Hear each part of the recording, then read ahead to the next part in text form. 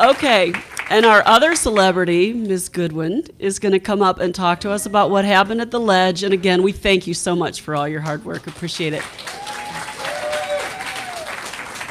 Hello, I'm Vikki Goodwin, and I'm running for Texas House District 47.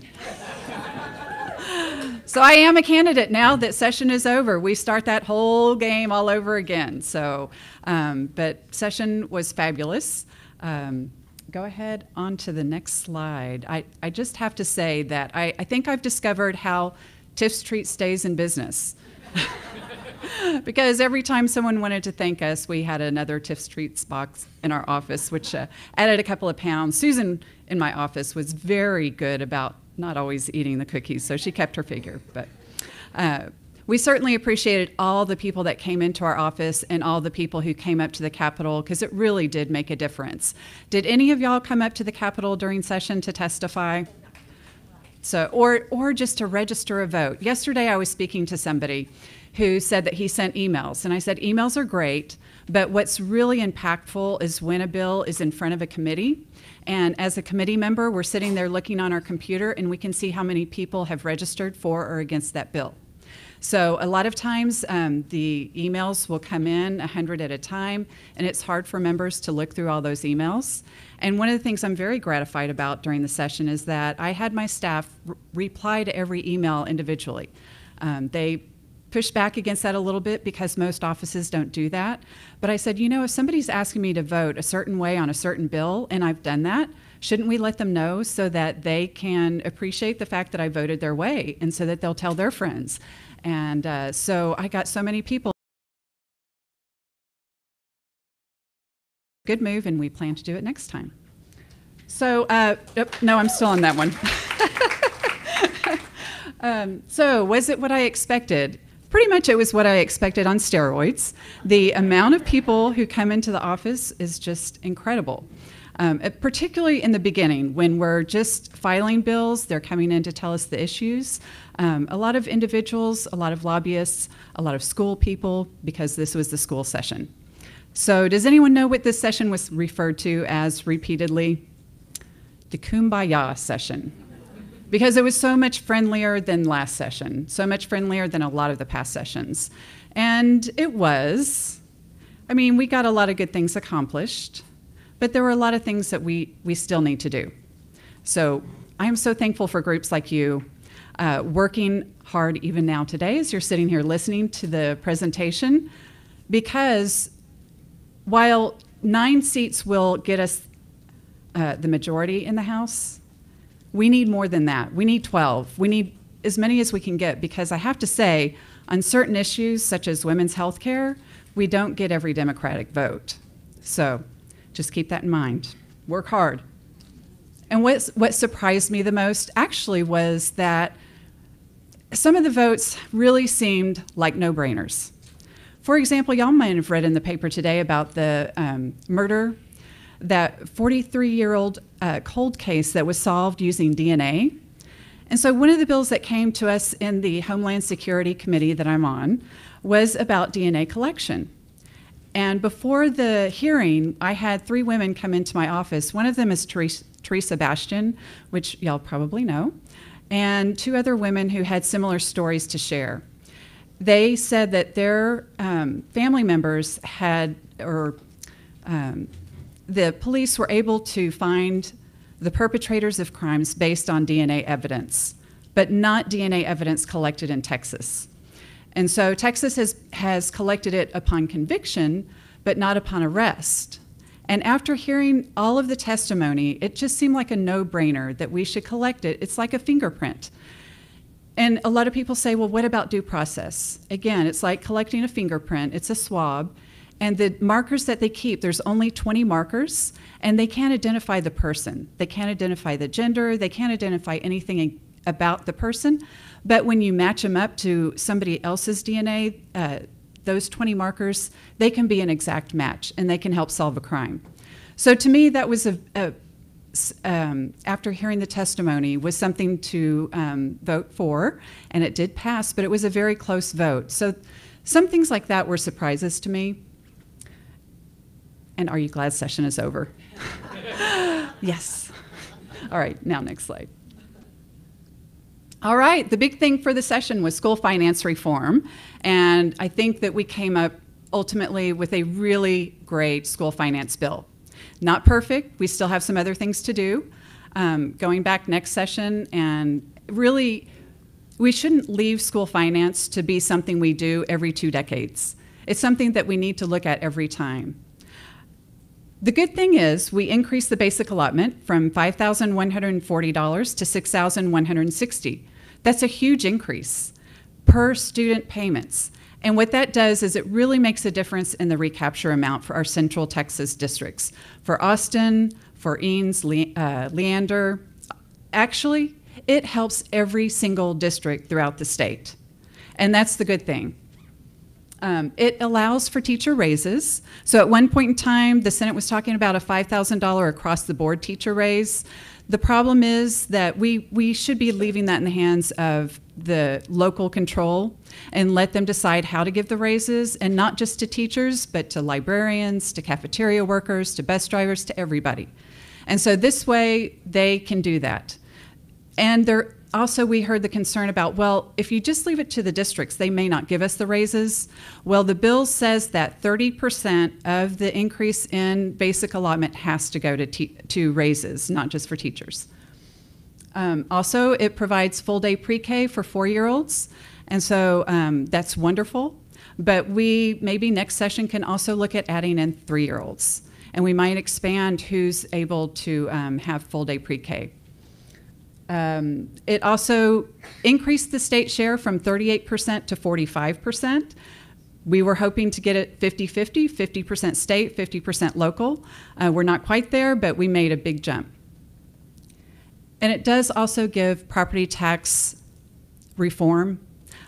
You will see a difference in your property taxes. It may not be huge, but that's what so many people called for, and so that's part of the bill. Personally, I would like to see more money go into the classrooms, and I'd like to just see that property taxes don't escalate as much as they have in the past, and that's where the basic allotment increase will help. But, you know, we had a lot of people looking for the property tax reform. The one good thing is the leadership was looking to increase sales tax 1%, but the Democrats killed that. And it wasn't just Democrats, actually. A lot of Republicans realized that that's not good for your average household. And so the one thing is, I do expect that that will come up again next session. So a lot of these things that we killed this session will come back. So we have to watch out for that. Go ahead to the next slide. Some other things with education, we heard a lot from teachers and parents about the high stakes testing and how we need to cut back on that. So we did have a couple of bills that will decrease the number of tests. And the idea that we are sending out to the superintendents is this should not be such a high stakes test. We are not basing pay increases on STAR test results. And so that's a really great thing, because initially that was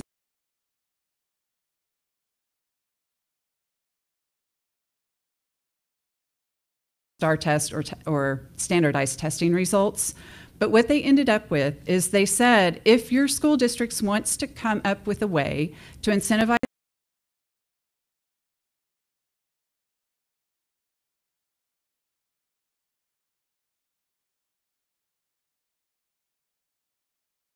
paid to do that.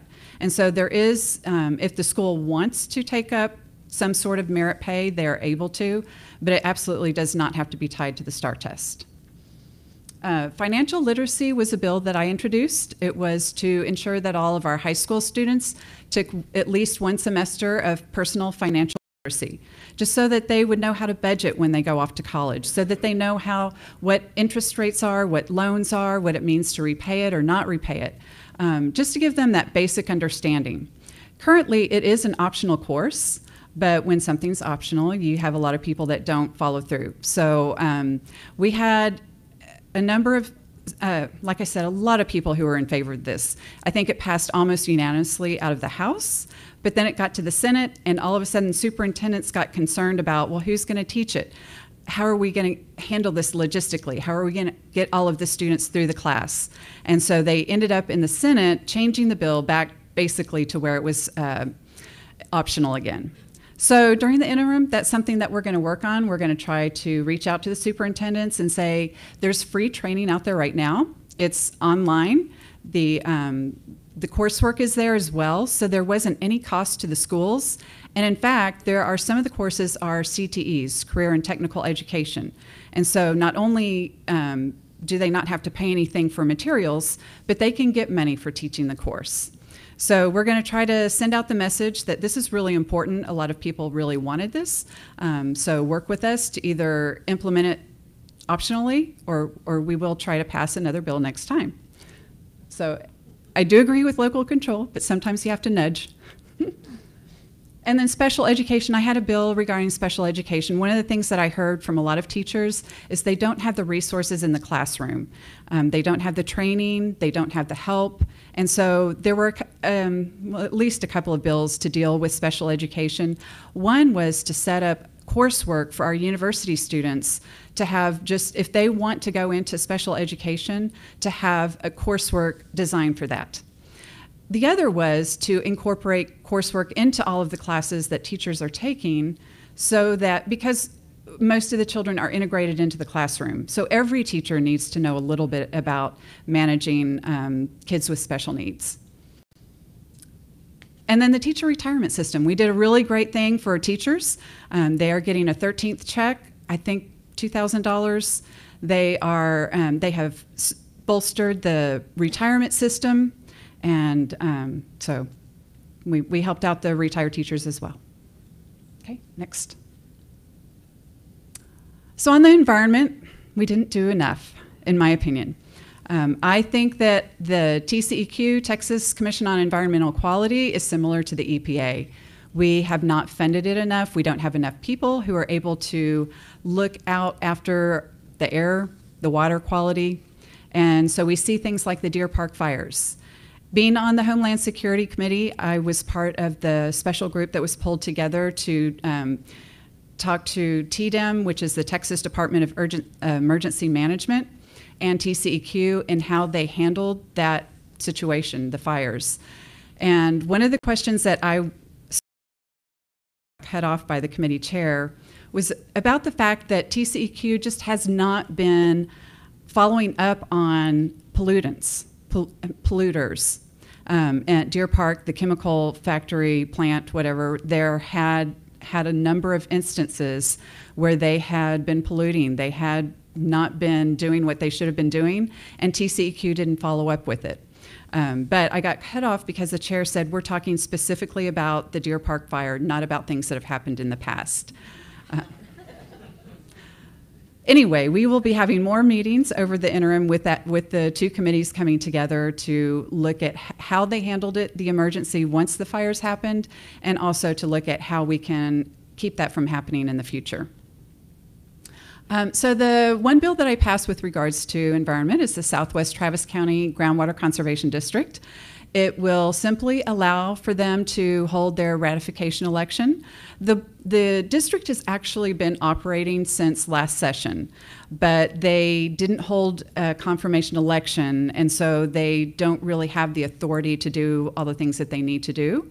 But because they're so interested in doing the research, finding out how, monitoring the wells, determining how much water is in the wells, how much refilled. They have been working with the Barton Springs Edwards Aquifer. They've actually been doing a lot of great work already over the last couple of years. So the confirmation in November, if any of y'all are in that area, Western Travis County, you'll be voting on the confirmation election in November, and hopefully we can do a lot of education between now and then to let people know why it's so important to have the district. It won't incur taxes. It's based on permit fees for the wells that are out there and new wells that will be built. Climate change, there were actually a couple of bills that I filed with Representative Anchia to set up a commission for Texas on climate change. Never got a hearing. So we I don't think I ever heard the words uttered on the House floor. And I think Aaron Zwiener actually had a bill saying that TCEQ or employees of TCEQ cannot be penalized for or punished for using the words climate change in a report. Is that not crazy? So we have a ways to go on climate. And then electric vehicles and TERP. So the TERP fund is the Texas Emission Reduction Program, has about $1.7 billion in it, but that money doesn't get appropriated because it's what we use to ensure that, to balance the budget. And so a lot of us saw a problem with that. Well, it's very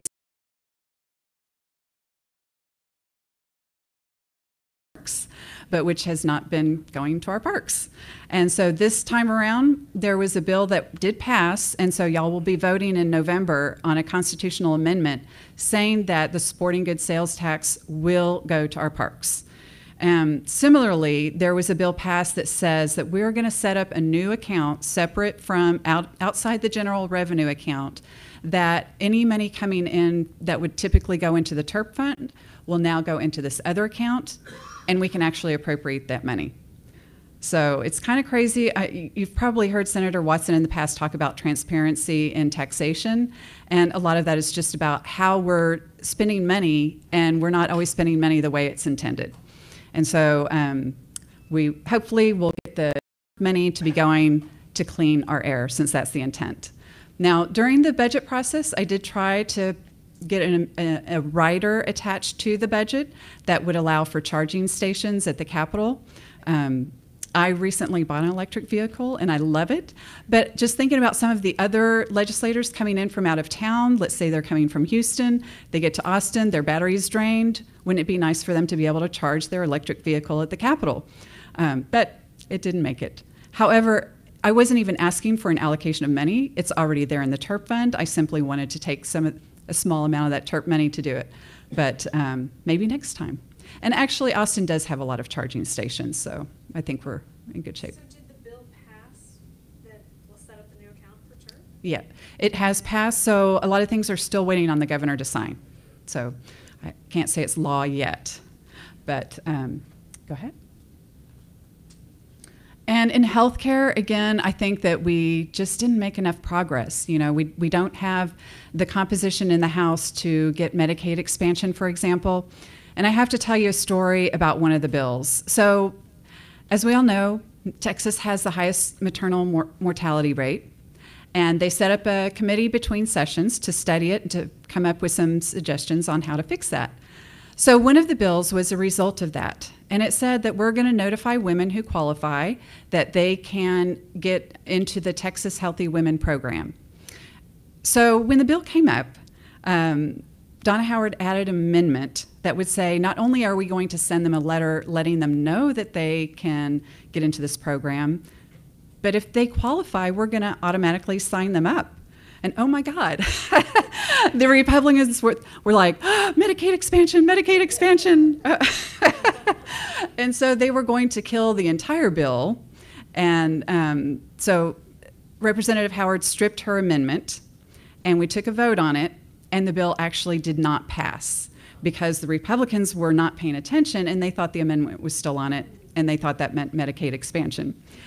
So we had to call the bill up for reconsideration, which you can do if somebody who voted against it asks for that.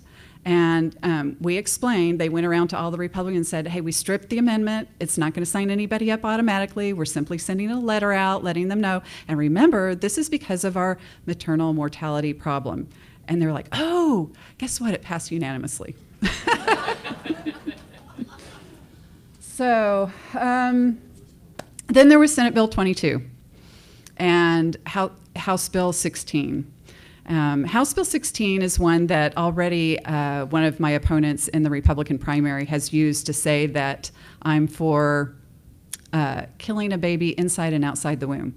So it was the, what did they call it? The baby born alive bill. So essentially, this doesn't happen. And essentially, it's already in law. There's already a state and federal law that says, should a baby be born alive after an attempted abortion, that the doctor would take care of it. That's already in law. So this bill was really just something that the Republicans can use now in general election literature, saying, guess what? Your representative wants to kill babies inside and outside the womb. So just a heads up. I've already seen it on social media, but that's some of the crazy stuff that goes on in the legislature. Senate Bill 22 defunds Planned Parenthood. The City Council was very smart, though, because they have the 7th Street Planned Parenthood location that they've been getting their rent for $1 a year. And prior to the bill passing, the City Council renewed it for another 20 years.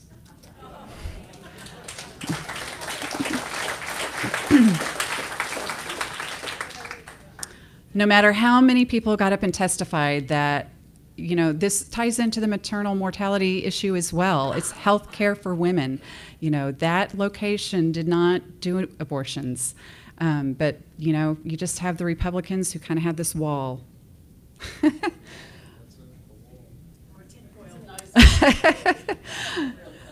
So then hemp and medical marijuana, we did get a little bit of expansion when it comes to medical marijuana, and we did get the hemp bill passed.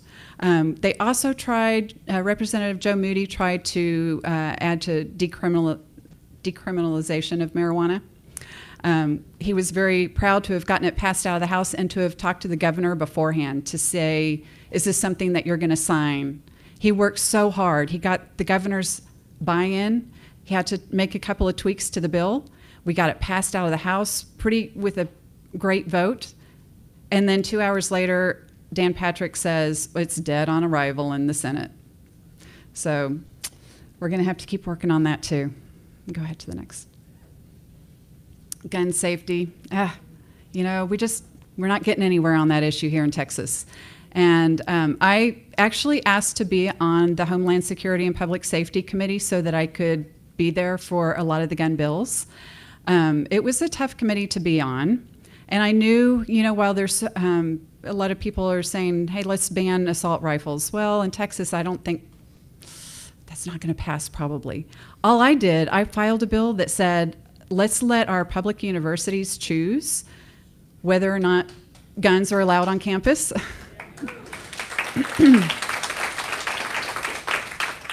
I can't remember now how many people came to testify against that bill and the arrows that were shot in my direction. It was tough. I mean, I've got pretty thick skin, but it was tough having somebody come up and testify and say, shame on you, which they did. And then I had another bill that related to guns that I thought, this is just a real nothing bill. Nobody's going to be bothered by it. It simply said that the signage that you have to use on the outside of a restaurant or a business that telling people they can't carry a gun inside would be smaller. And right now it's just, they're huge. And restaurants don't like putting them in their windows and the letters have to be an inch tall. They have to say a specific thing, and it has to be in English and Spanish. And really, people are going to get the idea if you have a gun with a circle and a line, right? You could say concealed carry and have a little picture, or open carry picture, whatever. I mean, you could do a real simple thing. Well, the person that brought this was a cupcake shop owner, and she had a real cute door with all of her cupcake pictures and, you know, everything on the door. And she's like, I don't want this gun sign on my front door. And so I thought, oh, that's a pretty simple request. Who could be against that? Well, the testimony was just as negative on that bill. And so I was like, I dropped it. Said, okay. We're not getting that one out of committee either. So we did have one bill that looked like it was going to make it. This public awareness campaign for safe storage, because this will help not only with all kinds of gun accidents between kids, and also suicide prevention. You know, people get a hold of guns and bad things happen. So this bill just said that we are going to encourage people, if they have a gun, to store it safely, to store it locked up in a safe. It was Donna Howard's bill that I joint authored, and I got up and testified in committee because of my own personal experience. We had everybody in favor of it in committee. I mean, even the NRA at one point was in favor of it, but then they changed. Not sure what happened, but the bill didn't make it. Long story short, however, Representative Howard did get $1 million in the state budget in order for DPS, I think it is DPS, to come up with a campaign, kind of like Click It or Ticket, just something quick, catchy. So they have the money in the budget to do it. So she's been around for a while. She knows some tricks. And I'm learning from her. We did take some steps backward, though. We expanded the Marshall program. So initially, the Marshall program just says that teachers, coaches, school employees can carry guns for protection. They have to have 80 hours of training, I believe. But I've heard that that's just not really adequate. And I've heard from so many people saying, students even saying, I just can't see my teacher carrying a gun around. It just doesn't seem like a good idea. But what we had heard is that, okay, here in Austin, for example, we have our school resource officers, we've got police nearby, we've got people who can come in the case of an emergency and get there quickly. But in rural areas, we don't have that. So the school marshal program is needed in rural areas. That's what people are saying. So I tried to add an amendment that would say in counties over a certain population, or rather counties under a certain population, they could have the school marshal program. Because I knew the bill was going to pass. So let's at least make a bad bill a little bit better. They went from allowing one school marshal to trying to get it to 1 per 100 students. They basically said 1 or more. So now any school can have 1 or more. I mean, there's no limit. And then allowing guns to be carried in places of worship. So next screen. Transportation, I got the 5-minute warning from, oh wait, that was for 25 minutes, but she told me I had 45 minutes. Oh, okay. So we're good. Okay. Okay. So the transportation and safety, one bill that I worked really hard on was, I ended up calling it the Dr. Michael Babineau Act after Dr. Michael Babineau, who lost his life on Highway 71 last October.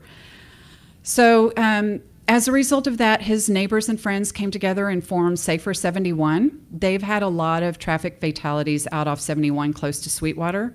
It's a very dangerous area for a number of different reasons. Some of it has to do with the terrain. Some of it has to do with just bad drivers. And so they came to me and asked if I would file a bill that would set up safety corridors similar to work construction zones. So in those areas, if somebody is speeding, the traffic fine is doubled. You would have a sign at either end letting you know you're in a safety corridor. And in fact, other states have these. So if you've ever driven into New Mexico, you may have seen them there. There's about 6 states that have them. So it took a lot of work. I got it through the Transportation Committee with a lot of effort and a lot of explaining, since it's something new, and some people were concerned about, well, double the fines, that's a lot of money. What if someone can't pay it? Then they lose their driver's license. So we had a lot of different arguments. The guy from West Texas said, well, in West Texas, we feel neglected. We put a lot of money into the state coffers through our oil revenue, but our roads are horrible. He says, we don't need safety corridors, we need better roads. So in order to address that, I said, another complaint was, what if I don't want them in my area? You know, so we added a line in there that simply said, it has to be requested by a local elected official. So that way, if you don't want it in your area, you won't have to have it. But we want it. I've got people who are asking for this. And in fact, Stacy Suits is here, and he's been to many of those Safer 71 meetings. And we know that it's not just the corridor itself that would help, but just increased enforcement. And so I really have to give a shout out for Constable Suits and the effort that he's put in out there.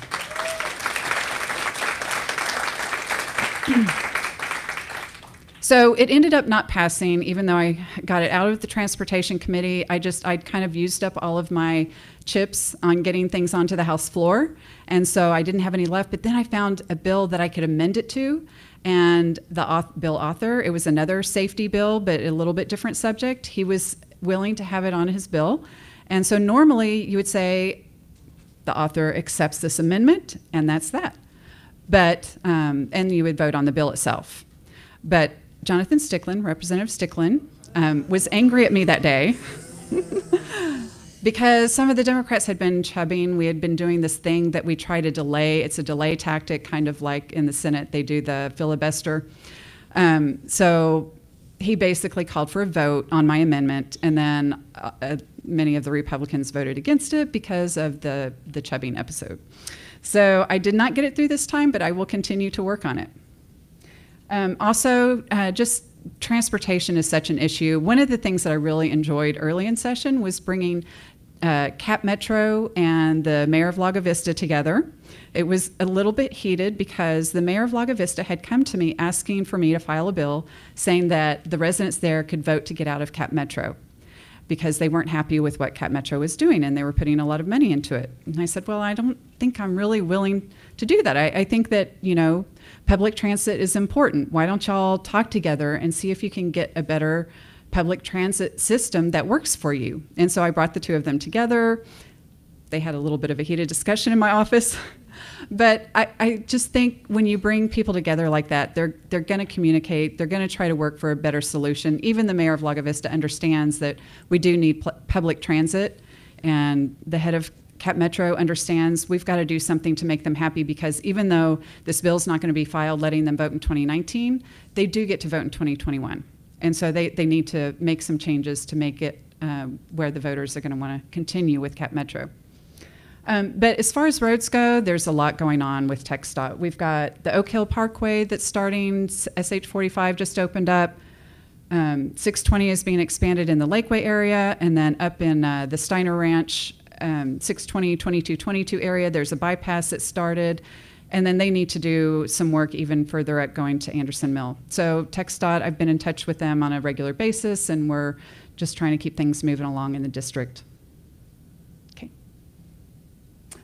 And y'all might have read that actually I think it's, I don't know if it's because of my safety corridor bill that they had this big announcement about trying to have safer highways.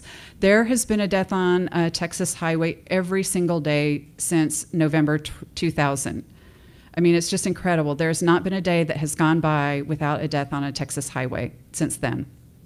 And so they're really putting an effort into making the roads safer. And so I thought, great. So they should be all on board with my safety corridor thing.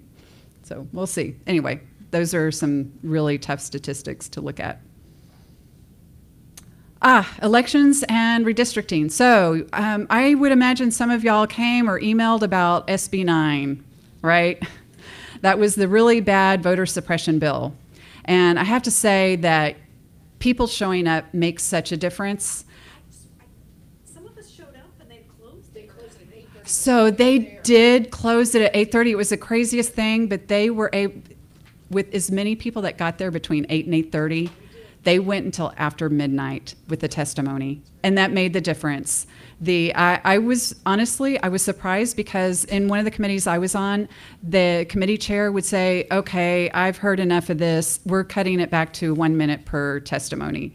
I mean, the committee chair could have cut it off, but she actually kept it going past midnight, which delayed things another day, which really meant, and I think she saw the writing on the wall that this, I think it would be bad for both parties. I mean, you're suppressing votes, but the really bad thing is that even though that bill itself didn't pass, we did pass a bill, I hate to say we, but a bill passed that cuts out mobile voting.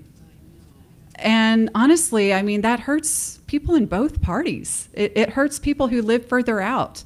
Lago Vista is a good example of where mobile voting is really used. And I think even here, this has been a location for mobile voting. So that's, to me, almost one of the worst bills that we passed during session. I know when we were campaigning, we talked a lot about setting up an independent redistricting committee so that we didn't have politicians picking their voters. That just didn't get any traction this time. Representative Donna Howard filed a bill like she has done in the past. I don't think it even got a committee hearing. There's just not the will to do that. And next session, we have redistricting coming up. So this is a huge thing. I mean, if there is any reason that gets you out block walking this time around, it's redistricting, because this will have an effect for the next decade. Who is drawing those lines is going to determine who gets into office over the next decade. And then biggest win, we talked about that, SB 9. Okay. And then, of course, it was the Kumbaya session, but there were the divisive moments. The Chick-fil-A bill, I don't know if y'all know, you can watch testimony even after the fact. You can go and watch it. Representative Julie Johnson gave the most heart-wrenching testimony on that, and several members. Aaron Zwiener got up there and spoke, just saying, look, this is so hurtful to the LGBTQ community. Don't do this. You know, it doesn't serve any good purpose. They are saying that it's religious freedom, but that's not really the point. But they passed the bill anyway. The 1% sales tax increase that the Republicans were really hoping to get to offset the school finance. So here's the thing with the school finance bill. There's no new revenue streams. So while we're putting all this money into public education this time around, there's no new revenue stream. So at some point, if we have a downturn in the economy, it's going to be very problematic. Right now, things are going great. Hopefully, things will continue to go great. But at some point, yes. I just wanted to comment on the 1% sales tax. That's a 16.5% Increase. It's a 1 cent increase. And so I think it's important that we couch it that way because people think, 1%, no big deal. Oh, you're absolutely right. I should have put 1 cent. And the beneficiaries of that are not the property tax owners in the residential side because only the wealthiest will benefit. Mm-hmm. It's really a way to cut additional property taxes on the business community. right, so. Pay the most, or get the biggest benefit. Yeah, and I think that's why it died, because across the board, it's a nonpartisan issue. It helps the wealthiest when you, it's a very regressive tax, and so that's why the increase in the sales tax didn't pass. But one bill that passed the House, it died in the Senate, thank goodness, but it was by Representative Murr, and it said that starting in 2021, school districts cannot collect property taxes for M&O. And we're going to do a study on how much we need to increase consumption taxes to offset that. So that's their plan. Yes. Oh, maintenance and operations. So just your regular budget. You know, you've got maintenance and operation, then you have your INS, which pays for the buildings. So I talked about the Born Alive bill. And then another very divisive issue was the tax cap on the cities and counties. Even Lakeway, which is a conservative part of the district, was complaining about the 3.5% because they've just built a new police station. And looking at the budget, they were saying this could be problematic. How are we going to operate our new police station with this tax cap? So I think it's going to be hurtful. City budgets are mainly your police, fire, EMS, parks, libraries, a lot of good things. You know, our cities are doing a lot of really good things. And so I think the tax cap could end up being problematic. We'll see what happens. Maybe in next session we'll be undoing some things. I don't know. Okay, and then overall, people are always asking, how did your first term go? I think it went great. You know, for a freshman Democrat in the minority party, did really good to get some bills passed. I got 5 bills onto the governor's desk.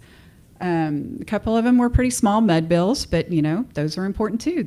One of them is a Lago Vista mud. It's in the city of Lago Vista, and that's something that they asked for. Another one was for Travis County. They wanted the ability to do online auctions. They were given that ability a couple of years ago, but it didn't. There was a little tweak that needed to be made so that they could actually use it. And so got that passed, got the groundwater district passed, and then another neighborhood bill. So while they're kind of smaller bills, they're very important to those communities. And of course, you know, this was my testimony for the DNA bill. You can't see it very well in the lighting, but I was speaking for the bill, and off to the side of me was Representative Toth, just looking very angry. And they tend to do that. When you get up there and you're doing something they don't like, they try to be as intimidating as possible, which I found amusing. And I tried several amendments on the budget, riders, and several amendments on the House, the school finance bill. So got a lot of practice being up there at the microphone and feel like I am very well prepared for next session. All right. And so what happens now? We will have some interim assignments for our committees. So like I said, the Homeland Security and Public Safety Committee will be having some meetings about the Deer Park fires and probably about DPS as well. I don't know if y'all are aware, but one of the things that DPS does is they do the driver's license renewals. And if y'all have had to do that lately, if you've had to go to a driver's license office, the lines are really long and you think they're bad in a big city. When you go out apparently to the rural areas, you may have to drive a couple of hours. You may have to wait hours in line.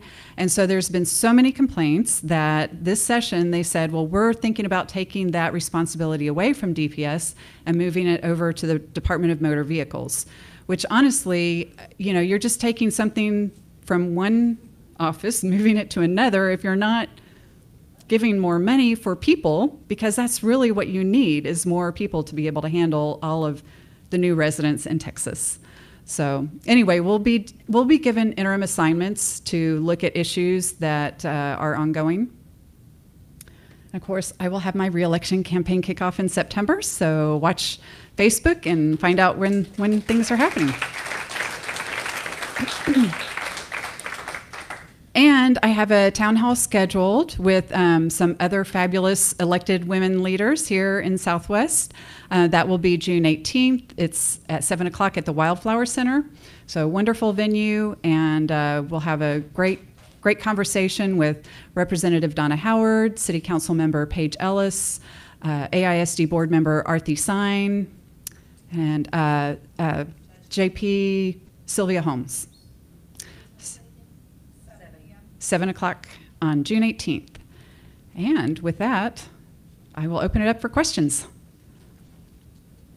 Yes. The Robin Hood and recapture. So the question is, what about that?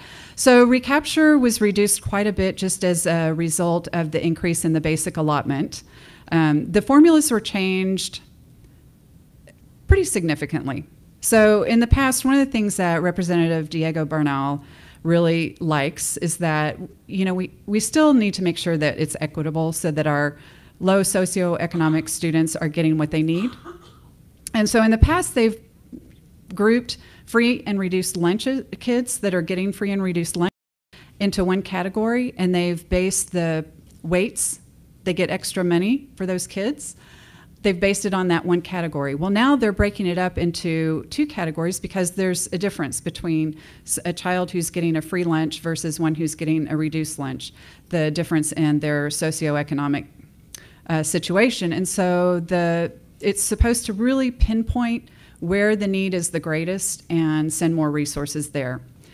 There's also more weight to the special ed category, so and there's a new category for dyslexic students, so they will be getting more resources as well. Yes. There's a bill on the governor's desk that makes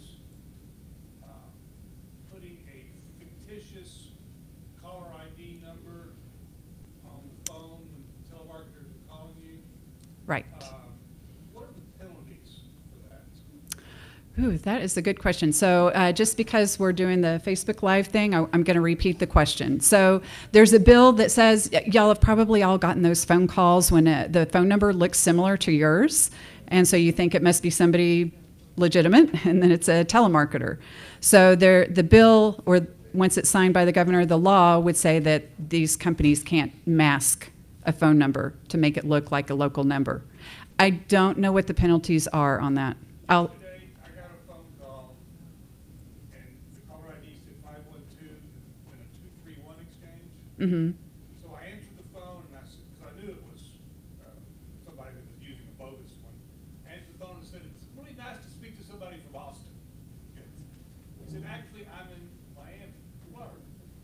And so I said, well, the Texas legislature has passed a bill and told the governor this right now to make it illegal what you just did using a fictitious ID. And then I hung up. They called me 17 times Oh, oh no. I blocked the first number, but all they have to do is just change the number slightly. And if I answered the phone and said hello, they had a recorded computer voice say goodbye and hung it up. And they called me back 17 times. Wow.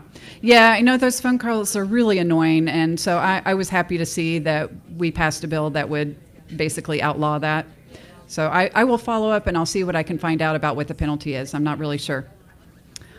All right, anybody else? Yes.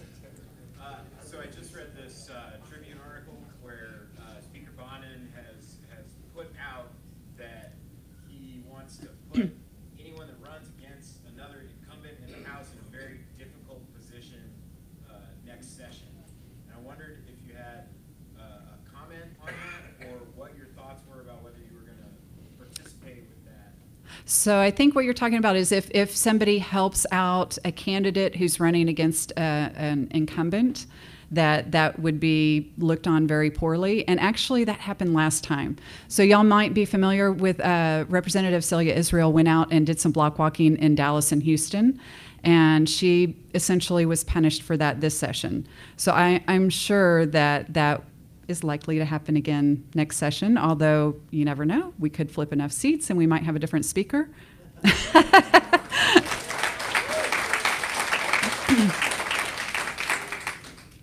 Yes. Very quickly, I think a lot of us have been following. I worked at the agency that was going to take over the plumbing board. So I'm just curious if there's what's going to happen to plumbing over the next 2 years? Are you going to miss that? That's a really good question about the plumber board, and that whole thing was a very, it didn't go the way a lot of us thought it was going. What happened was when it was a sunset bill, and part of it was the plumbing board that licenses plumbers. And when it came up, the plumbing board, I guess, has had a lot of issues, and they've been given some time to address those issues, and so Sunset recommended folding that board into TDLR, Texas Department of Licensing and Regulation.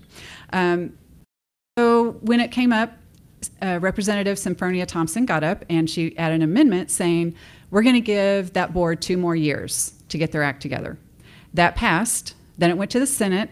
They had the conference committee that stripped out that amendment, and then it came back to the House for a final vote. And again, Symphonia Thompson got up there very upset saying, I can't believe the Senate pulled out this amendment. It gave them 2 more years. We don't need to fold this into TDLR, and I'm asking every member to vote against the sunset bill. Don't worry, there's the safety net bill. Well, we didn't realize that the safety net bill hadn't passed, and so there's not a safety net bill. The bill didn't pass because Representative Thompson has a lot of clout, and she got the vote she needed.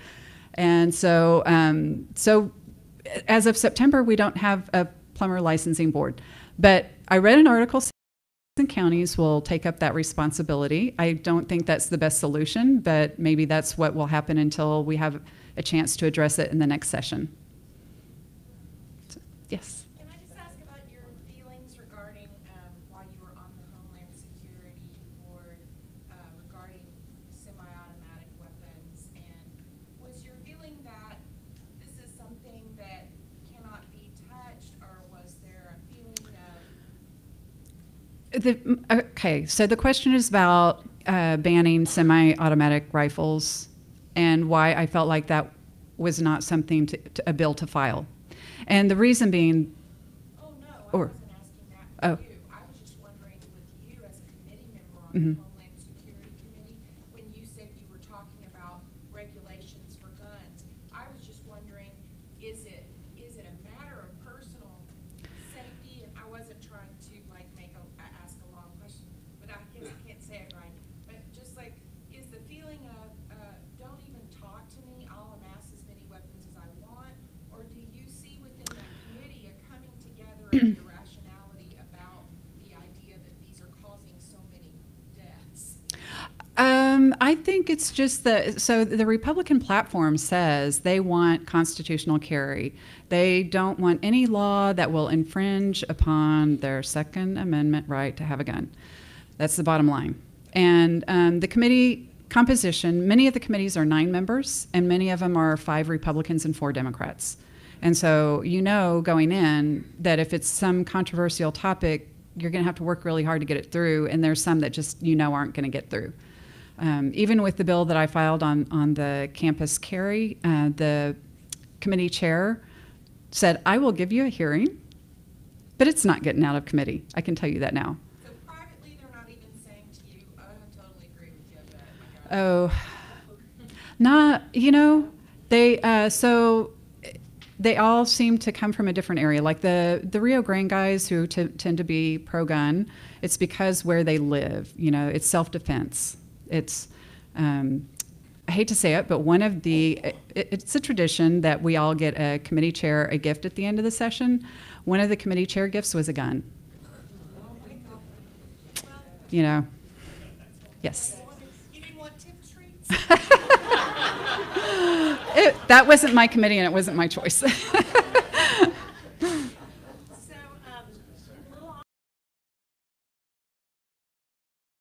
what moments this session were you a Hamilton, and what moments were you a Burr? Oh, I haven't seen Hamilton, so that's a really tough question.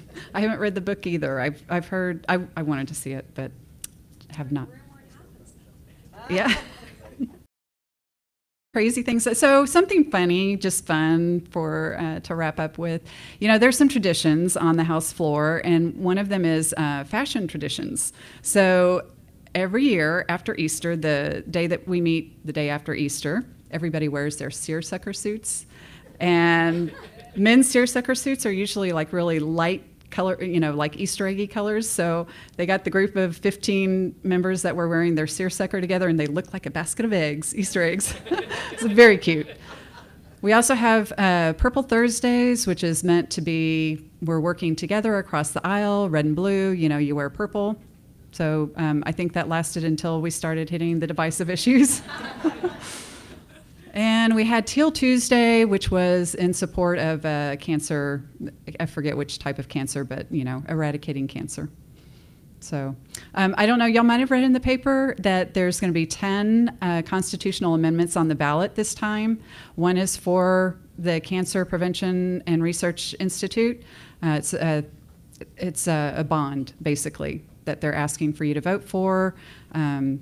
There's also the sales tax increase, or no, I'm sorry, scratch that. The income tax, they want us to vote on never allowing Texans to have an income tax.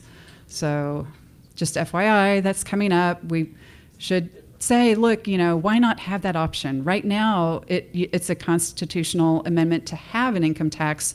Why are we voting to say that you could never have a tax? Anyway, Carl. The start date for these transportation projects, like 620 and the Oak Hill flyover, roughly when the start date is on? I think that the Oak Hill Parkway is still in the environmental phase, so they're not going to be breaking ground for another year or two, I think. I'm not sure. The Lakeway one probably won't start till 2020. Yes. Vicki, what advice can you give those of us that go to the Capitol and confront some of our representatives in slightly awkward ways? Dealing with staff, and because I noticed when we used to go to Lamar Smith's office in San Antonio, and Edwina takes copious notes. We go to other staff, they couldn't give a rat's ass what we're saying. They just, and I went to confront Kyle Peterman because he's a knee of a lobotomy, but he had put on the front page of in Bronco's paper a picture of himself with a machine gun right after one of the shootings, and I just thought that was in such bad taste. So Yeah. I wanted to rip the man from ass to ear, so I go there and I'm telling this to the staff. I said, I want to speak to him.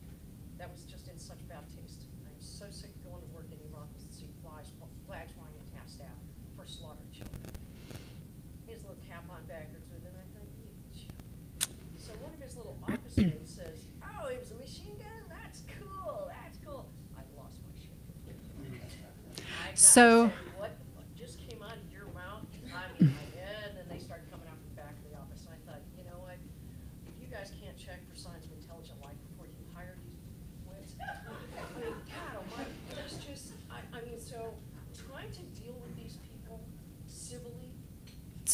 Oh, yeah. I mean, I have to medicate myself with, My- something before I go in. It's just, how do you? My advice for going and having an impact at the Capitol is that maybe seeing Representative Biederman might not be the best use of your time because,